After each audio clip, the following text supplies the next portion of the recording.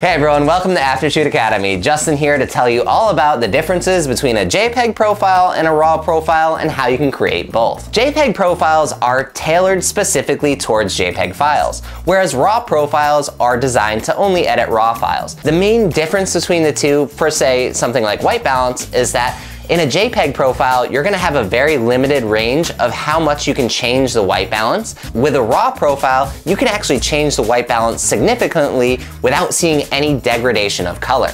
When do you use each? It's a pretty simple explanation. On your memory card, the files that you take off, are they RAW files or are they JPEG files?